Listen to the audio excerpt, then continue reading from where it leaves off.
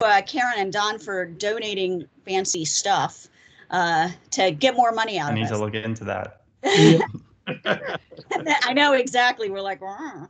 And so we have a fundraiser going on for the design residency. We have a few more days on this, and we're doing really well there. So thank you all for giving to that. Don and Karen's show is still going on at the Kennedy, and it's wonderful. So do please go see. It's incredibly important, and it's good for the rest of the university to see that design matters, and it's not just stuff to look at. It's stuff that actually functions, and that Don and Karen actually know what they're doing. That's always good. So now to Michael, and Michael he first had a drawing class with Don, and then he ended his education with advanced laser cut letterpress forms with Mark. So he's showing how you can take an idea and expand it and expand it and expand it. And apparently you were known for not sleeping, Michael. We look forward to hearing about that. Yes. Oh, yeah. I mentioned that. So we'd really like to hear about how Michael uses his OU education. And this is a chance for you to pick his brain, find out what he does, why he does it, and what tips that he can give you. And it's more than just what advice can you give me?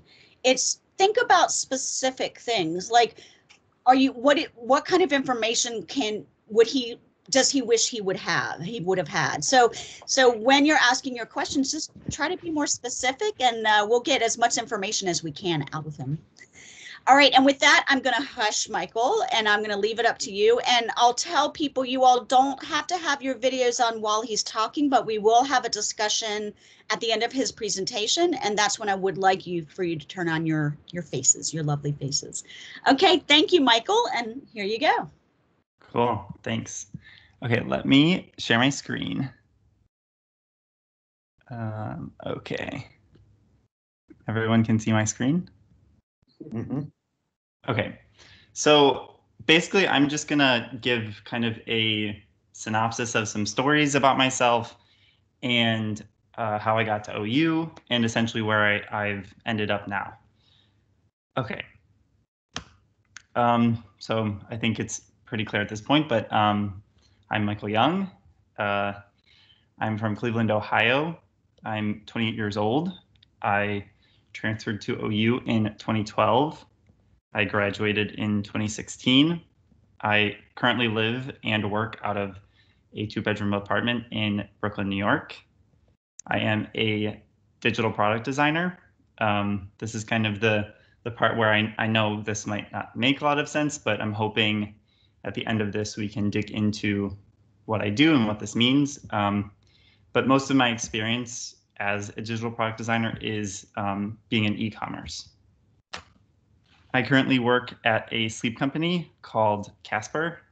We sell products like mattresses, bedding, furniture, both online and in stores all over North America. And I also freelance for a nonprofit called Give Directly, which directly transfers cash from donors all over the world to individuals living in extreme poverty. And yeah, so today I'm just gonna go through some stories about my time at OU, a little bit time before that, and essentially how I got to where I am now.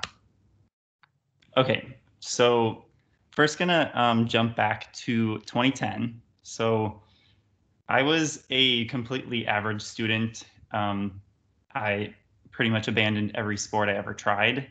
And my only marketable skills at this point in time were playing the drums and taking photos. And so I went to Notre Dame College in South Euclid, Ohio, on a marching band scholarship in pursuit of photography. This is actually me and my best friend, Abby.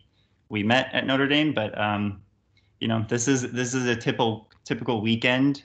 If you're on a marching band scholarship, you spend most of your time at football games and competitions. And yeah, so in my free time, I spent a lot of time taking photos, and that's also what I was studying at the time. Here are a few portraits I took mostly for fun around that time. This is Kelly. She's actually my roommate right now. We've known each other since high school. This is Tori, and this is Dan.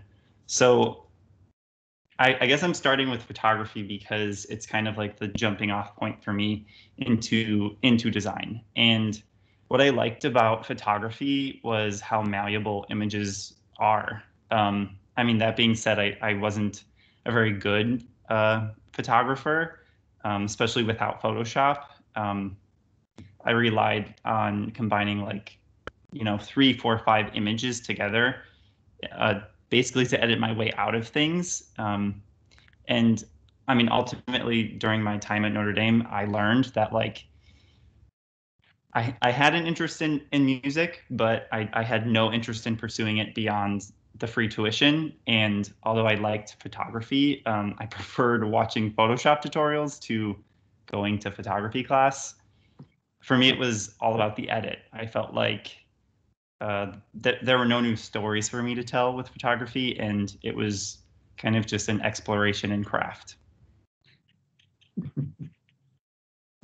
Okay, so fast forwarding a bit to 2012. So this is when I transferred to OU. Essentially, I started over as a freshman in order to apply for the program. I think there were 40 of us maybe pursuing roughly 20 spots in graphic design. Actually, yeah, here I have some type studies. I pulled these from my sophomore portfolio. And honestly, it was around this time that I fell in love with typography, uh, physical type, digital type, the rules, the theories, the history. This was the first time I finally felt like I found something that made me tick. That being said, this was like an aha moment, but I still struggled even after getting into the program. I struggled to feel creative or feel like I had any new ideas or a story to tell. And then I guess to the point about me not sleeping is I developed a lot of bad habits. I was working at all hours of the night, often not even working at all, just trying to find like momentum, somewhere to start. And that was one of my biggest worries going into junior and senior year was, how can I sustain this if I have to do all my work in the middle of the night? Like this isn't how the world works once you graduate. Okay, so jumping forward to 2015, this is the summer before my senior year, and I got an internship at a small design studio called Alexander Design Associates in Midtown Manhattan. I mean, this kind of just fell into my plate out of looking for my next internship, and I really didn't have a plan. I found my apartment on Craigslist. I Skyped with the girl who listed it, and a few weeks later, I moved to Brooklyn for the summer. Yeah, I have a few projects here from that time, but yeah, essentially what I did at ADA was a lot of the things that I was used to doing in the classroom. So like typesetting and like exporting things for print. This was one of my big projects. It was a sustainability report for MetLife, and I also redid some labels for the Eaton Corporation. And I had a internship before this one at a software company in Cleveland, but this time was my first time working in a studio setting, designing for multiple clients.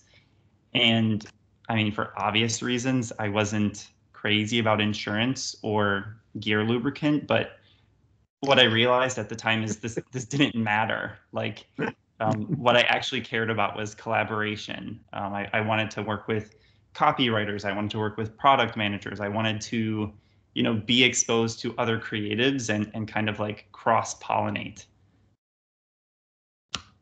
That being said, I also, because I didn't fully enjoy the work, I also pushed my luck a bit near the end. I was late to work often. And, as someone who lives in New York, you can only blame the G train so many times before you look like an asshole. And near the end of my internship, one of the partners pulled me aside and he said something along the lines of, I'm one of the nicer guys to work for. There aren't a lot of us out there. Like, you always need to show up. Being talented will only get you so far. And I mean, that stuck with me. That was kind of a big wake up call of like, wow, I just disappointed somebody and I disappointed myself. But yeah, good learning experience. Okay, so when I got back to Athens, I mean, this is around 2016. Like everyone else at the time, I was heads down on my thesis and planning a way to get back to New York. Here are actually a few sketches of my thesis or some photos of it. And in a nutshell, I cleared out some old type cabinets. Here's just some sketches of them. And I laser cut 2 weights of Adrian Frutiger into type high maple. And I printed those blocks of wood type with the platen, which is that press right there, during the exhibition.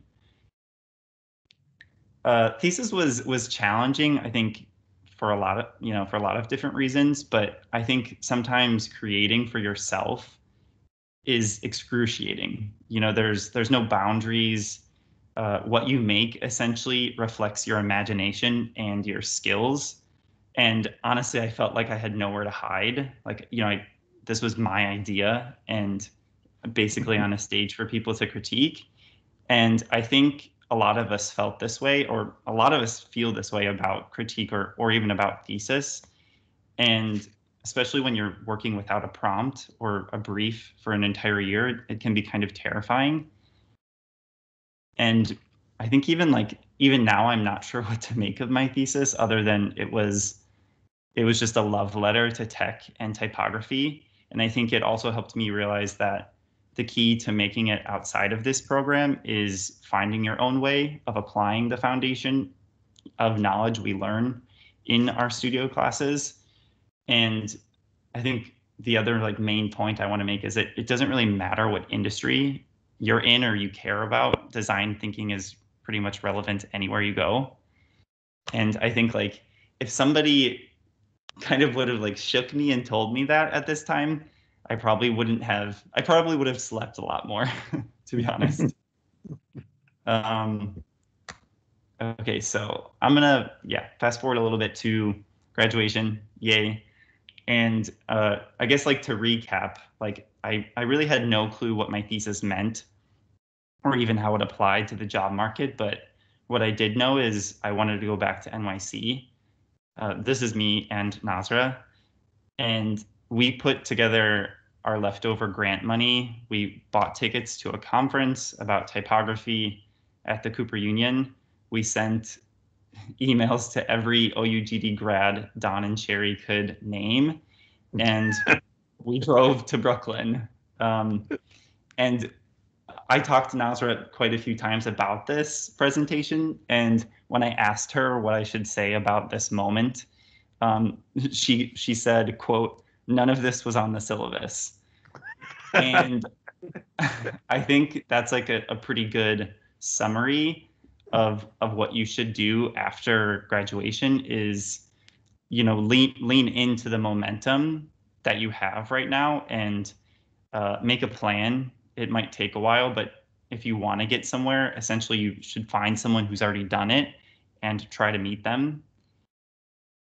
I mean, pretty much this is what I did to get to New York. After this trip to the Cooper Union and to New York, I sold my 2003 Honda Civic and officially moved to Brooklyn.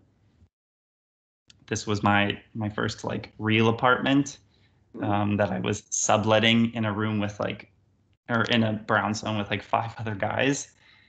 And I essentially came here with 2 months of rent and 1 interview lined up. And my goal is just to see what I could make work within that time.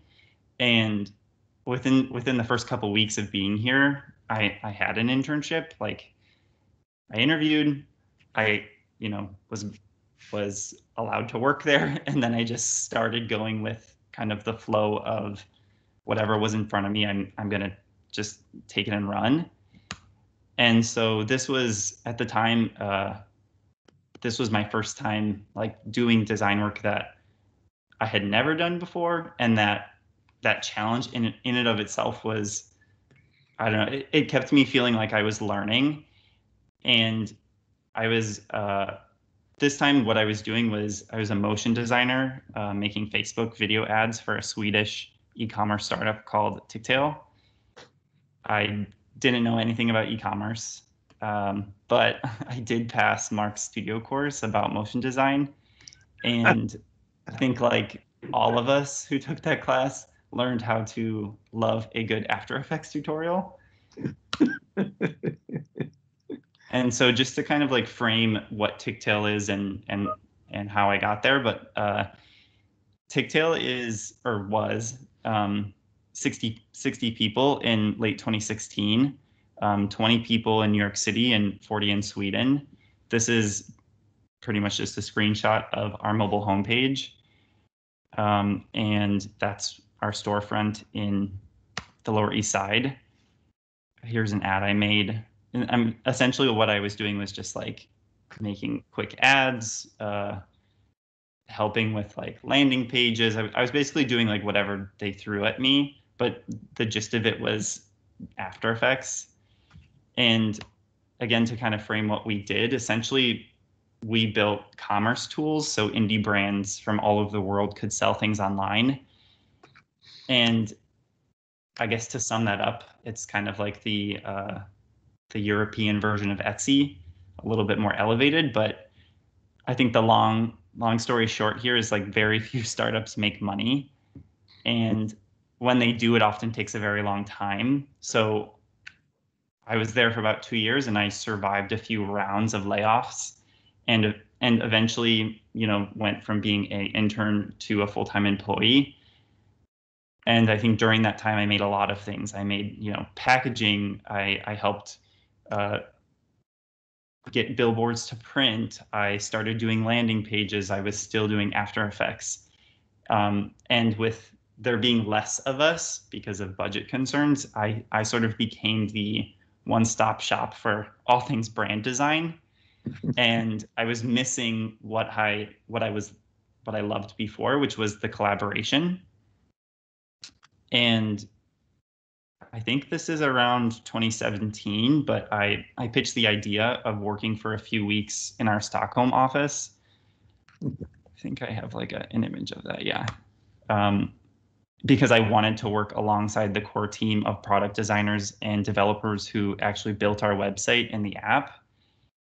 And I mean, sadly, around this time, TicTail was bought by Shopify, which is a very large e-commerce platform, which essentially does the same thing. It gives tools to people to sell things online. And at this time, I declined my Shopify offer because it was a brand role in Toronto, Canada, because I wanted to stay in New York. And I kind of took this point to step away from brand and pursue product design. And I mean, that's pretty much where I am today. Is in 2019, I joined Casper. And I guess from there, I kind of did the same thing that I did when I first started doing motion design. I figured it out. I learned from the people around me. I think I did like one 8-hour workshop and I kind of just rolled with it. And now at Casper, essentially what I do from a day-to-day basis is maintain our website and work again with a variety of designers, product managers, and copywriters to basically run Casper.com. And so, I mean, I guess this is kind of the point where I wanted to be a little bit more open and we can talk actively about like, what is digital product design? What is Casper? I guess like what maybe I can do is just frame what product design is. And to me, when I started at TicTail, I didn't even realize that like TicTail.com, and our app was a digital product. It was this living, breathing thing. And I mean, product design in itself is a sum up term. I tried to like write a little summary here, but essentially as a product designer, a digital product designer, you create the look and feel of something, of the website, you decide how it should work, how it should function, and ultimately you're driven by whether it works, if it meets the needs of the business and if it meets the needs of the customers. And it's essentially continuous iteration on the foundation of that product. And so here's just kind of like a screenshot of what I do. I think I actually could exit this part of the presentation, but you know, this is TicTail.com, and what I do on a daily basis is design portions of our site to scale for a growing e-commerce business. You know, we sell a range of mattresses, and it's my job to design these experiences, not only for, you know, the purpose of sale, but for the purpose of people learning about sleep, people learning about product, people who are looking for a specific thing, and doing this, you know, in a digital form. It's, you know, it's essentially walking into a storefront. This is your retail store, basically, right? The website. Yeah. So Casper is, I mean, we sell product essentially all over North America. We used to sell also in Europe, but we have, I think, 60 or 70 stores, Casper stores. Mm-hmm. I mean, I think right here, like this is kind of a shot of one of our stores on the inside. Mm-hmm. But we have 60 to 70, I think, retail Casper stores around America. I think there might be one or two in Canada as well, but we also sell in Target. We sell, I mean, pretty much anywhere you can buy a mattress now, like Raymore and Flanagan, Costco. We sell Casper products, but most of our revenue, or most of our business, because we started as an e-commerce business, basically selling one mattress in a box. Most of our business is through the website. Mm-hmm. So you're getting more sleep? Sometimes. I mean, we are a sleep company, but you know, we are still a small team. Oh, there you go. Okay, let me see if I can stop sharing my screen. Okay, I think that worked.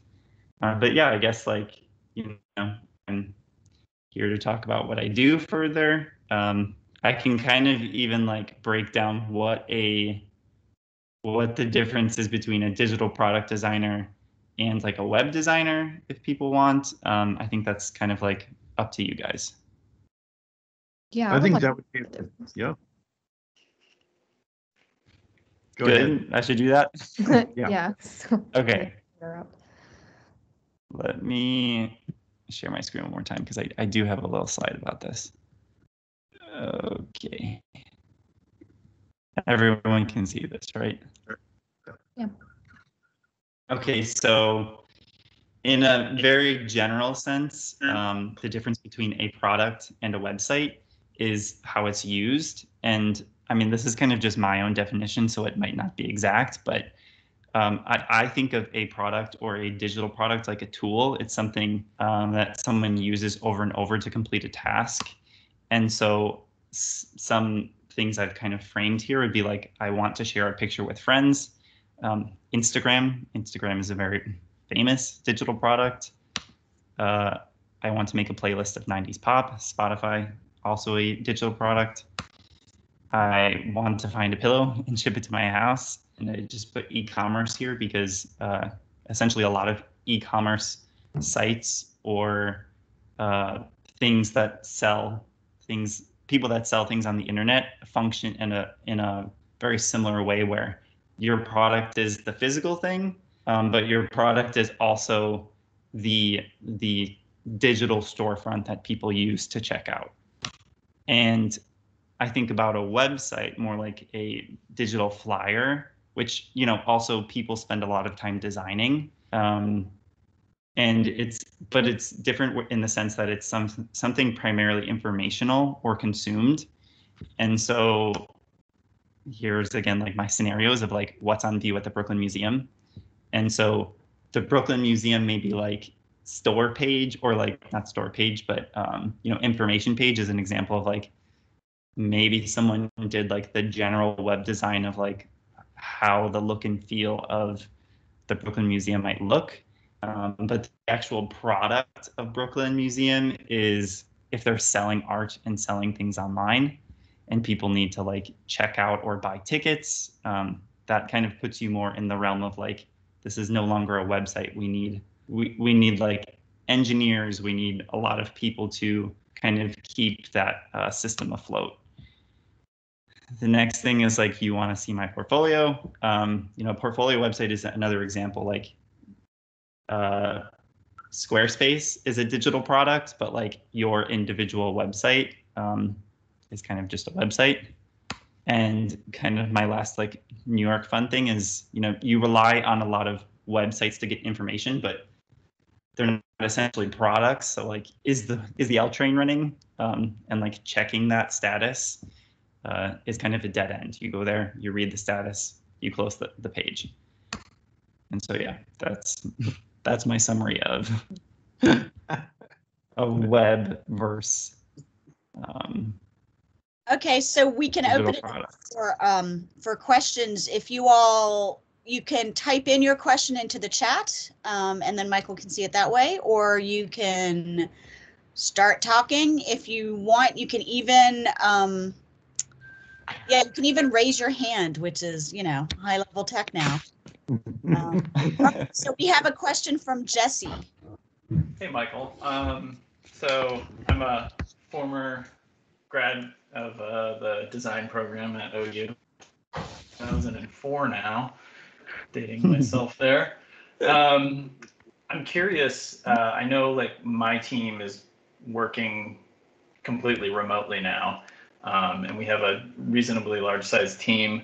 I'm curious how that has changed your process. I've been asking this of all my design friends, how this has changed your process within Casper, both in terms of just your personal design process and then also collaboration.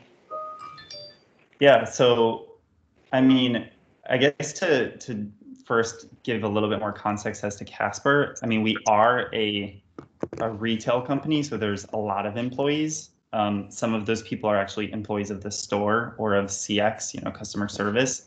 But the core group that builds Casper.com, that designs the mattresses, designs the products, and, you know, does marketing, all of those things, or builds the website, like my team, is I think about like 150, maybe 200 people.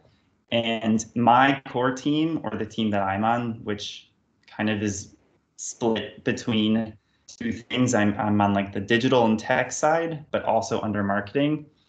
And being on the digital side, like most of my workflow is working with PMs, or, you know, product managers, who kind of look at the pipeline of like, what features do we need to release? What products are we launching? What do we need to change about Casper.com to sell different products?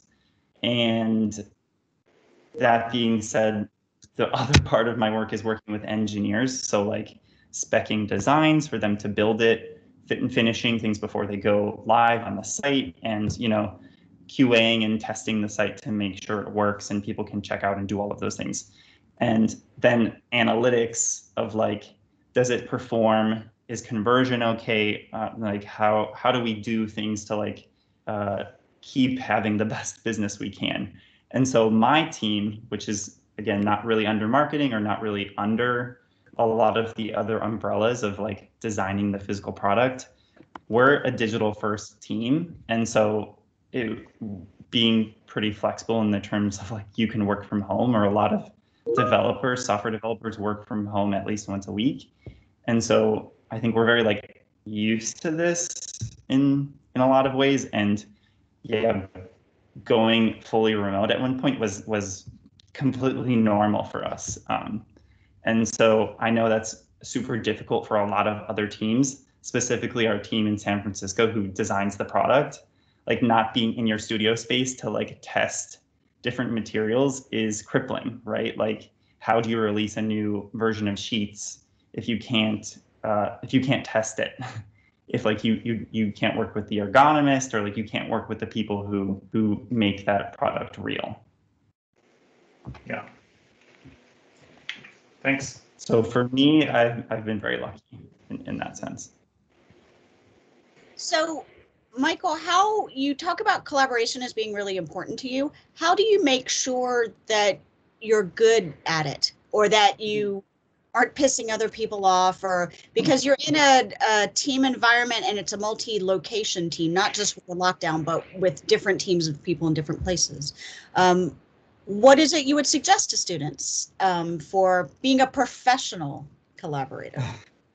I think the best part, or the best advice I could give about being a professional collaborator is getting to know the struggles of someone else's role or what they do, or like having some empathy at least for that. Like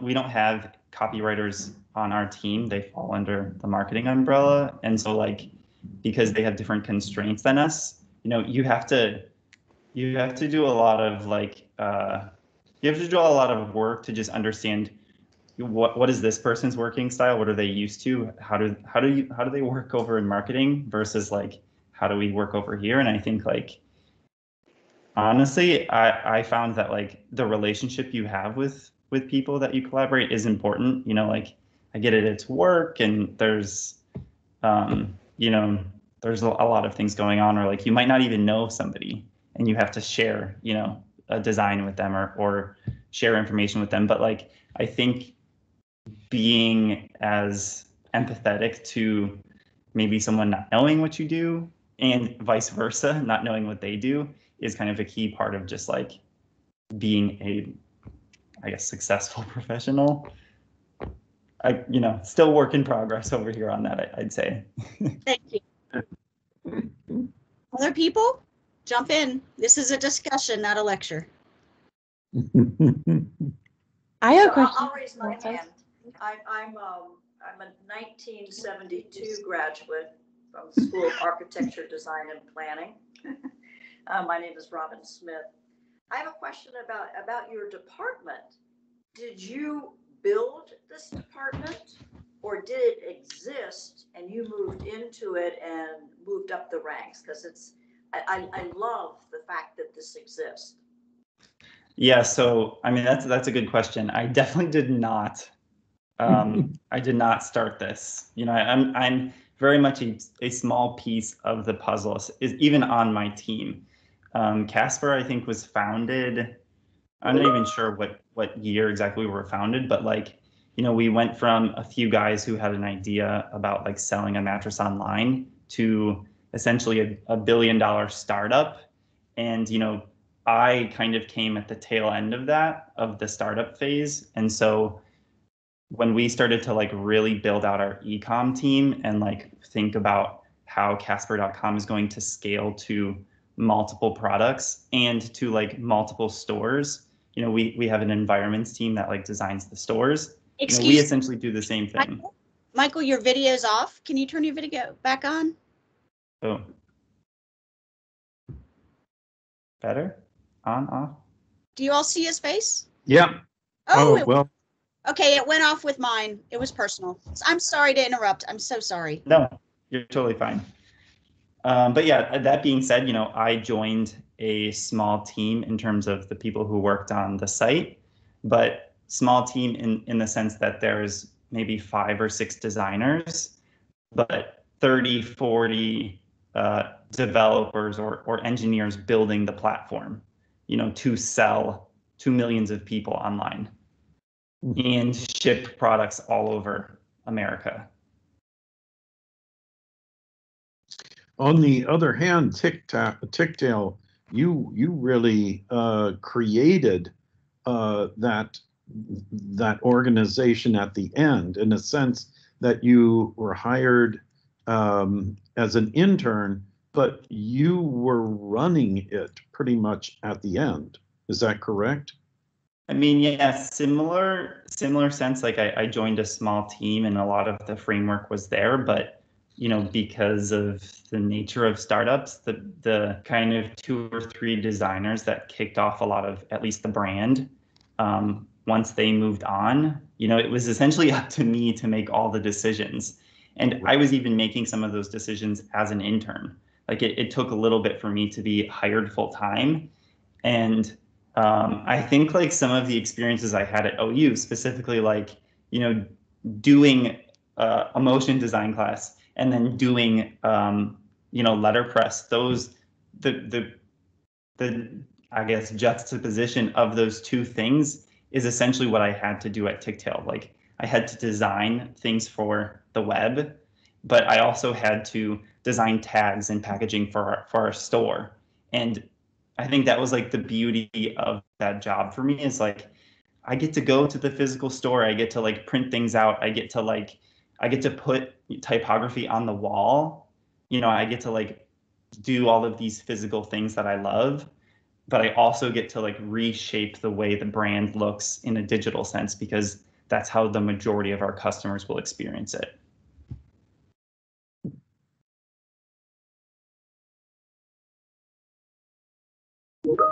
Go ahead, Nasra. Y'all can jump in. Hi, I'm Nazra. I'm also class of 2016. What is your favorite digital product right now? Okay, so this is actually a question me and one of my old coworkers, we usually ask this to people when we're hiring or when we're interviewing.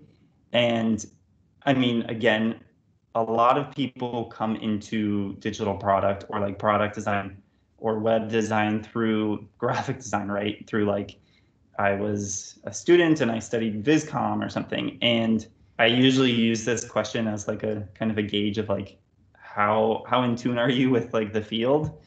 And so like for me, when I think of digital products, like, an app, whatever, so many things. And for me right now, my favorite, which is an app, is actually the Wallet app on iOS, on iPhone. I have an Apple Card, and so like the integration between, again, that physical product, the card, and the way purchases and information is stored, and how me as a customer has access to that. It's kind of one of my, again, things that I love between physical products or physical hardware and how that is used in a digital format. So also, Nasser was the star of my presentation. So I'm going to ask the opposite of that. What is your least favorite product that you have to use regularly and it just infuriates you every single time? Well, I think most people at the office would say this about me too. I hate email. I hate Gmail. I think it's like a messy product. I mean, I don't work at Google. I know a few people who do, but like, I'm sure that's a very difficult product to design and to develop and to like, to test. Like, it's probably very difficult. But like, personally, I hate email, and I think like, I think a lot of people maybe in tech would say like Slack. Oh my God, Slack is so annoying, or Slack. But I kind of feel that way about email. It's kind of like, I really want to have direct conversation with someone, and sometimes I feel like email is this antiquated chain of like, how do I find what I'm looking for? So I'd say like, yeah, Gmail is my never want to use that. I was not expecting that answer. Very interesting. There's a question in the chat that says, are you involved with user testing in your role? Yeah, so honestly, if I had a little bit more time, or like if I did another presentation, I would talk about how the majority of my work is based on testing. And like, I mean, I could probably find. I watched this good lecture recently about. I think he was a developer or maybe a designer at Netflix, but he talks a lot about how A/B testing and like just simply putting your product out there and seeing how people use it, um, you know, changes the way you work. And I'd say like that's the biggest change for me about going from being a graphic designer to a digital product designer is most of my choices or decisions that I make are based off of data or based off of like, or based off of qualitative data and quantitative data of like, how did people use this thing? And like working with that to, again, A/B test and make the product better. Okay, keep going. Anybody else? Yeah, I want in Texas. Okay, great. Jump on it. Oh, I thought you were stretching. I'm so sorry. So jumping back, one more question about how you don't like email. What would you do to improve email? I think, I mean, I'm going to be honest, I'm sure Google is trying to do this in a lot of ways. Like, there's a lot of that like predictive text that they put into threads to make it easier to respond, or even like easier to sort and find flag things. And even they have like chat, I think, in Gmail, but like, I don't really know. Because I like focus so much on e-com, like I'd say there's a lot of room in digital product and expertise. And I'd say all of mine is in shopping. And so like, even when it comes to things like that, like I might hate it or I might like have a critique of it, but I'm definitely not, I'm not one to like know what the problem is. I think that's the hardest part about solving that problem is you really have to have a hard look at what are the goals of the business and like how do people use it and who's using it for what, because I might not be that. I don't think I am really the target audience for Gmail anymore.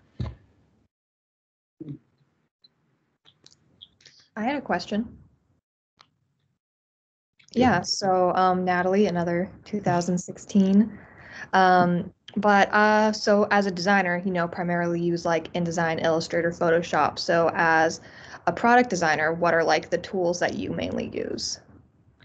Yeah, so actually Nazar and I were talking about this before. And so like in most contexts of like working at TicTail, I used all the same things. I used After Effects, I sometimes use InDesign for like exporting print files. I used a lot of Photoshop. I rarely used Illustrator, but quickly that core group of programs changed to me just using Sketch and InVision.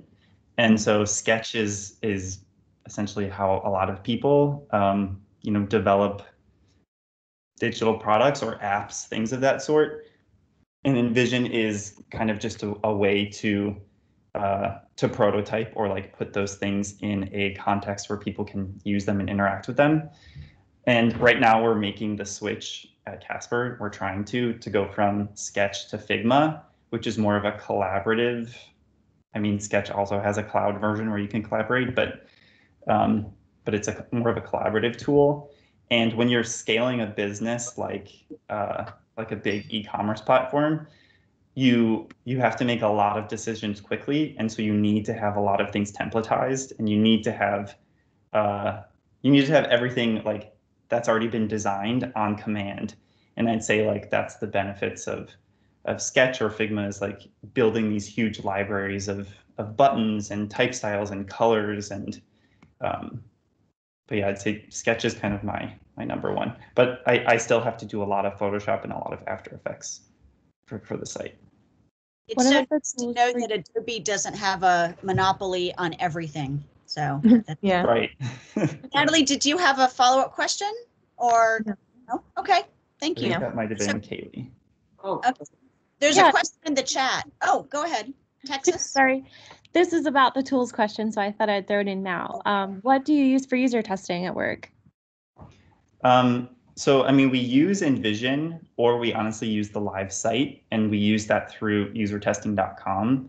And like, that's qualitative research. We used to have a UX researcher on the team, so like we don't right now. And basically that role is split between us, the designers, and the PMs who kind of develop the product roadmap. But, user testing is a big one, but the biggest one of all is the live site. And by releasing A/B tests or ABC tests, different versions of the experience, and essentially using, the tens of thousands of people that visit the website a day to give us information about what design is performing better and why. Because, you can put two designs on, live, and 1 million people can look at it, and that could be split, and your analysis could be like non-biased and perfect, but you still don't really know, you don't know anything about that person. You don't know like what needs they have about the product, like about mattresses. You don't know their age group. There's different needs for different customers. And I think like having two different ways of testing, of like user testing and seeing how people use things, and having like an A/B test of like what was live, be the like conversion aspect of it. It's important to like marry those two tools together. Good question. So there's a question in the chat, and then we have a question in Texas. So we'll go for Texas first, and then we'll do the chat question. Yeah, so my question is really directed towards Michael, but anyone who's been in the graphic design field, I'd love to hear your input as well.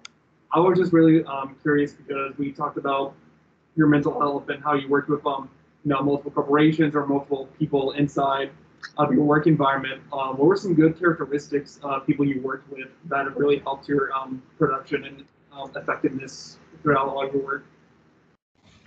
Yeah, this is a good one. I mean, I can answer this briefly, and then if anyone wants to chime in, definitely do so. But for me, the most important thing about being someone who doesn't know what they're doing and trying to do a lot of new things is literally clinging on to a mentor, someone you work with, someone you admire. Because like, I honestly would be like, I would know nothing about e-commerce if it wasn't for one of my mentors, Katrina, essentially someone who I worked with at TicTail, who then moved on to Casper and like convinced me to move to Casper afterwards. And I'd say like, as kind of a up and coming designer, you're really like beaten down sometimes by like, I don't know what I want to do. I don't know why I'm doing this. I don't have the skills to do this. And it's not bad to lean on people, especially like if you admire them, and like not like lean on them completely, but like lean into those relationships, build them. They might be people you work with, but like they can be so much more. Anyone can be your mentor in a sense. And so that would kind of be my best advice, to like stay positive about like what you want to do. Okay, do you want to answer the chat question? Do you miss making things that don't require electricity to exist, like the letterpress printing you made? This is it sounds like somebody might have some personal attachment to that question. I do. I think like Nazra and I, since we live near each other in Brooklyn, like we always talk about like, we want to do like a screen printing, like we want to find a local screen printer, and we want to do some things like physically. And I think like one of the beauties, at least of my job, is I get to work pretty closely with some of the people that design the product. And so like, even though I'm not the one like cutting foam or like doing those sorts of things, I think even just having that dialogue with people to realize like they need you to like finish the job is fulfilling in a sense. But like, yeah, physical things, I do miss them. I do miss the letterpress and getting messy. Well, you're more than welcome to come to OU some summer day after COVID to do totally. So I have a follow-up question on that, Michael. Then how long do you think before you're bored at your current job? because graphic designers are famous for a very low boredom threshold. And I know in New York designers are specifically. Oh yeah, New York designers move on quick. I mean, I think I tend to be a pretty persistent person. Like once I kind of find something, I want to like crack it, or I want to like until I'm done. And I think like, especially being at startups or I mean, now we're a public company, but like being at companies that change a lot quickly, there's a lot of turnover. People leave, your team changes, quarter to quarter, and you have to get used to that. And a lot of people that have left, even like my mentor, Katrina, she lives in Texas right now. She works at Glossier, and she asks me a lot, like, aren't you done there? Like, aren't you ready to move on? And I think for me, I always kind of look at the bigger picture, and it is easy to be like, I'm frustrated with this company decision, or like maybe I'm bored and I don't want to sell mattresses or any of those things. But like for me, I see so much potential in our growth. I mean, in the business sense of like what we can do, what we can deliver, but like I think you also have to have a little bit of passion wherever you go for the brand. You have to have some sort of connection to it. And I think for me, I mean, it's kind of a lame story, but like my parents both work in furniture stores.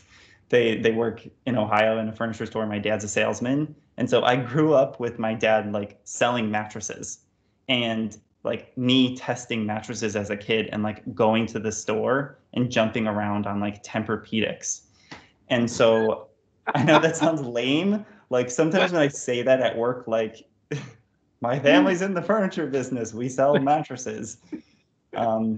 It's not the same. It's like homegrown. My parents just a salesman and a bookkeeper, but I don't know. I have a lot of connection to still like that thing. I find sleep very important, even though I sometimes don't get a lot of it. Like I think a lot of people love Casper too, and that kind of drives the passion within me, which I think is important at the end of the day. Okay, anyone else? Allison. Okay, Texas. Hi. So since you're working in product design and things like that, I'd like to know your personal opinion on like the new wave of minimalism that a lot of companies are embracing. Is Casper embracing it, or are y'all sticking to more of your own design and your own influences? Yeah, I would say like the funny thing about Casper, like if you look at it through the lens of like startup companies, there was a big boom, like 5-10 years ago of like everything is being sold online, everything is direct to consumer, everything is like, I can get a roll of toilet paper online from a company that makes it sustainably. Like every single sort of product is being kind of redistributed from like those big brands that we all grew up with to like smaller brands trying to become big brands. And kind of the funny thing about Casper is like, I didn't know, even though I grew up with mattresses, I didn't know anything about the mattress business when I joined Casper. I didn't even know anything about like how big of a startup we were. And it's funny, like so much of our competition, because part of my job is like competitive analysis, is like, what does Nike do? But also like, what does Lisa or Purple, which are other mattress companies, do? And a lot of, one person makes a direct-to-consumer toilet paper. All of a sudden, in a few months, there are 10 different types. And that's kind of the same story with mattresses. There's literally like so much market saturation of like, there's 5, 6, 7, 8 different beds in a box you can get. And I think for us, it's like more rooted in who we are. And I think like we have a very powerful brand team, or like roots in brand. And I think like a lot of people end up copying us, or like copying the old Casper. And I think for us, it's always about like reflecting on our roots and like reinventing that for the new scale of what's to come, because like there's so much more to us than just mattresses. And I think like in terms of minimalism, like I think we try to embrace like that clean, functional aesthetic, and it's not always what happens when marketing gets a hold of things, but like, yeah, I think like in general, that is a struggle, is like not to look like every other DTC company. Okay, anybody else? No questions about hiring or anything? I think all the current students are like, how many internships do you have this summer? Yeah, I mean, we are a growing company, but I would say like a lot of our roles that open up tend to be in software development. I mean, because being a tech company, we have a lot of things to build.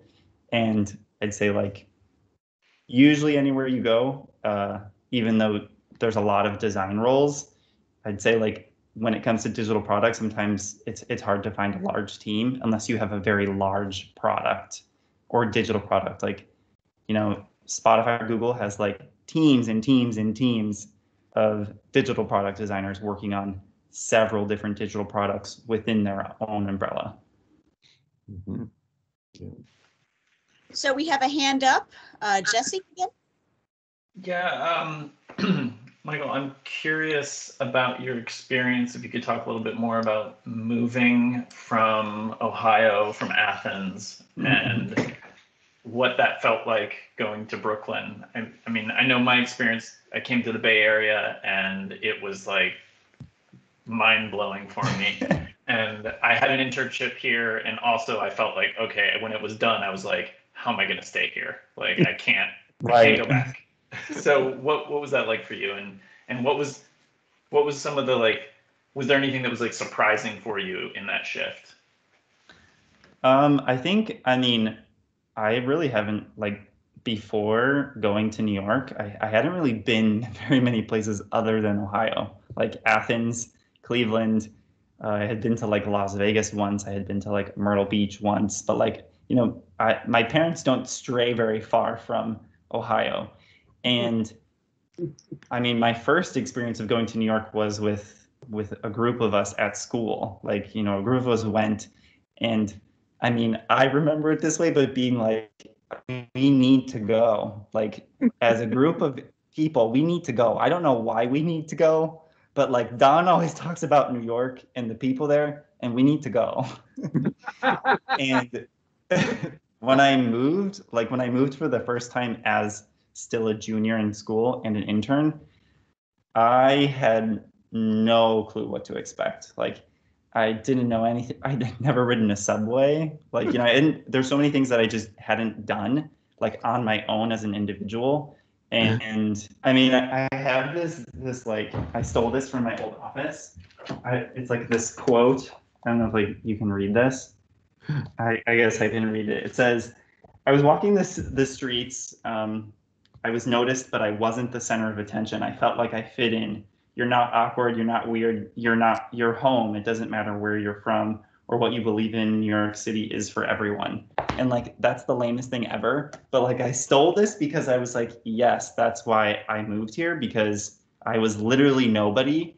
And I was everyone at the same time. Like, I was like carving my own path. And I know that's like whatever, but for me, that was like powerful because it's the one opportunity you have to like reinvent yourself, of like, I can be anyone. And I'm sure you felt that way going to the Bay Area, of like, I get to rewrite my story, essentially. Mm-hmm. Great answer. Thank you. Yeah, that was beautiful. Wow. Gosh. Okay, there was a question in Texas. So we're all doing graphic design, but what other skill sets would you suggest with the market nowadays that we also should adhere to learning? I mean, I tried to hit on this in my like little presentation, which I think, like, to be brief, like I probably could have said more, but I mean, even like Nazar and I were talking about this, and I was texting Alex, one of our other classmates, about this before, but like, I truly believe like we really got all the tools we needed. Like, I might not have known anything about web design. I didn't know anything about software development. I didn't know how to code. Like, I remember taking Mark's classes and being like, I don't know how to code. I don't understand it. I'm going to fail. Like, how will I do anything in a world that is all digital? And I guess like my biggest takeaway there is like, you don't need to know those things. You will learn them. And you might not think like that you want to learn them or that you even know, but like once you're in a situation where you see other people doing it, like you start leeching, like even by accident of like, oh my God, I want to know this, I want to know that. And I think there's just like, there is no answer of like what you should be trying to do now. I think like a lot of people can say like, you should learn how to write, HTML and CSS, or you should do this. And I mean, I think it's just finding what makes you tick. Like for me, I loved typography. And once I started working at TicTail, I was like, oh, they have a cool typeface. I like their brand. Like this will be fun. I get to animate type, for ads. Oh, that's fun. And once I found out like, oh, websites are books, but they move and like people use them, like, and they change, like, that's the coolest thing ever. Like, I think it's just that like curiosity to look at things differently. That's gonna be the best tool you can invest in. Perhaps it's learning how to learn. Right. Yeah. Because I think like, I mean, I feel like Don, everybody says this in the program of like, what you're doing here is you're just learning how to learn about what you want, what you can do, what's out there. And I think like, I mean, that's the only way I've propelled myself forward through different roles is like, I mean, even right now, like I'm constantly learning about like, business things, like things that drive the business and even like software development, because I work with so many engineers. Like, again, that empathy really plays into it of like, I might not actually do that ever. I might not actually write code, but I still want to at least understand what you do with it, because we can make better things together rather than separately. Wow, I feel like I need to cross stitch all of these things you're saying and put them on a wall or something. Okay, any more questions? Where would you like to be in 5 years, Michael? In 5 years, I mean, I am a diehard Apple fanboy, and sometimes you see like things about like Apple opening an office in New York, or I'm sure they have some people who do things here in New York, but I would love to work at Apple. I mean, I would not want to like design for iOS or anything like that. Like that is not really my thing, but I would love to work on their website. I think that would be incredibly fun, because they sell products, complex products, online. And I think that's like kind of what I want to keep doing is I want to keep selling really complex products, or like portfolios of products online, or figuring out how to do that. But in New York, right? Yeah, in New York. I mean, like I said, I thought about Canada at one point, but was like, no, that I have to drive places. No, I can't go there. And so, yeah, I think New York is where I'm going to stay for a bit. I have one final question for you, Michael. One thing I'd love to ask successful designers is, what would you do if your job did not exist? What do you think would attract you or keep you as interested as this? I think if I didn't find e-commerce or digital product or that, I would probably be doing brand design, or I would be doing animation. I love movable things. I loved movable type. I feel like there's so many ways you can break something up and communicate things through deconstructing something. And I think like animation is one of those great things. You have to send so many messages, and you can do that through through a lot of ways. And I think like I'd probably be an animator. Might not be a good one, but I'd be trying. Okay, we're going to wrap things up. Any final questions? No, I think everyone's quite satisfied. Yeah, we got some good ones. from you. Thank you so much for your advice and your very honest, I guess, take on things. I think that it's a lot of times it's hard for people from smaller towns to think, oh, I could go to somewhere like New York. And it's just so nice to hear a success story and that it wasn't all easy. So we've got some applause emojis there.